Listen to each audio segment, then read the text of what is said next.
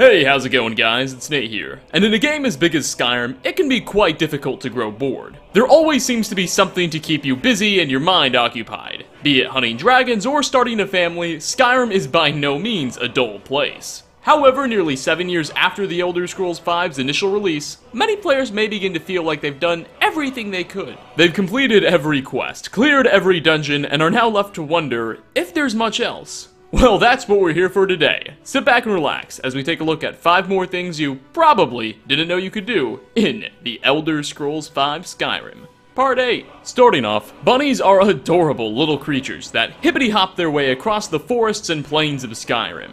They're entirely passive animals, unwilling and incapable of hurting even the smallest of flies. They openly flee when approached by a human, but if for whatever reason you wish to hunt one, they can be snuck up on. Well, did you know, in Skyrim's menus, you can actually view a statistic titled Bunnies Slaughtered, which tracks the exact number of rabbits the Dragonborn has murdered to death. Such a statistic is especially noteworthy, as it's so vulgar compared to all the other ones, as other categories simply say things like Daedra killed, guards killed, etc. But for whatever reason, someone at Bethesda apparently really has it out for bunnies. Next on our list, soul gems are magical yet natural stones used to store the trapped souls of the dead. When filled, soul gems are quite useful at enchanting equipment and recharging enchantments that may begin fading. Typically, these precious rocks can be obtained by purchasing them off of merchants, murdering mages, or found as randomized loot in chests, barrels, and other containers. Well, did you know, the Dragonborn can obtain an absurd supply of them, almost for free, in the dwarven ruins of Blackreach. Here, in this underground ancient city, the player can find strange glowing blue rocks all over the place.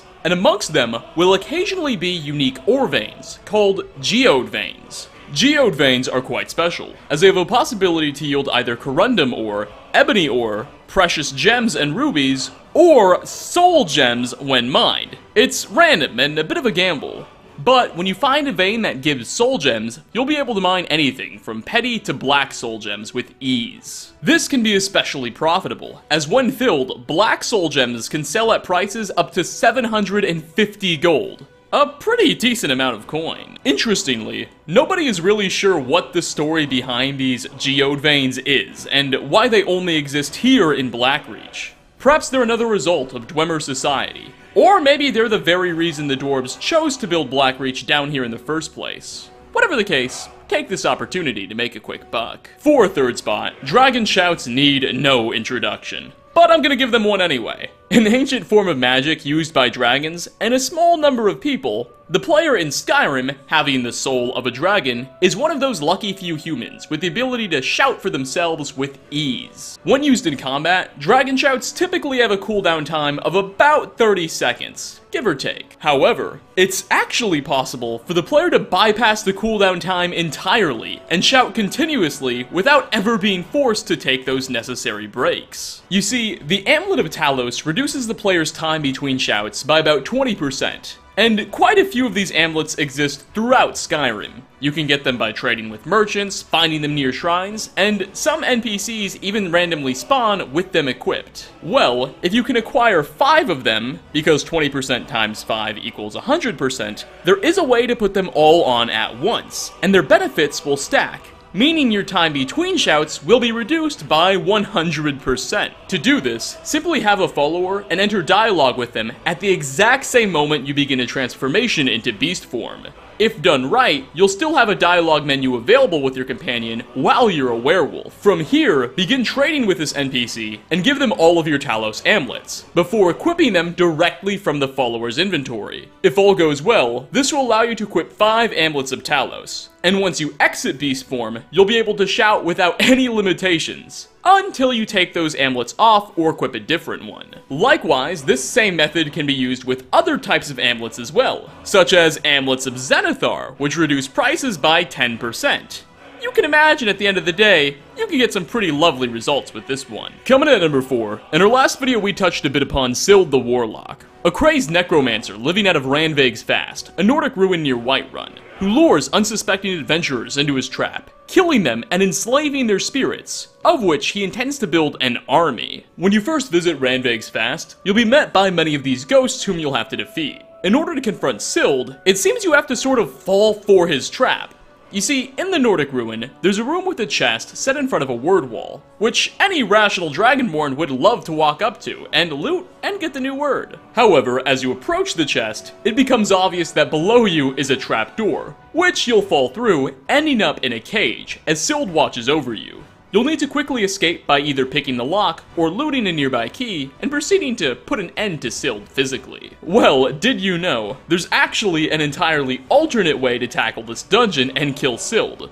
In the room with the trapdoor, if the player instead chooses to go off into a corridor at the side, you'll be blocked by a closed gate, but nearby will be a tucked away lever. Pull it, and then you'll be able to go through the hallway. Eventually, you'll find yourself behind Sild himself, who will be staring at his trap.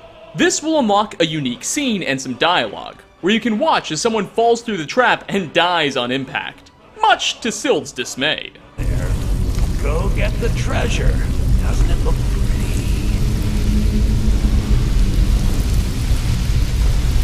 Well, that's disappointing. This one didn't survive the fall either. No matter. Another one will be along any time now.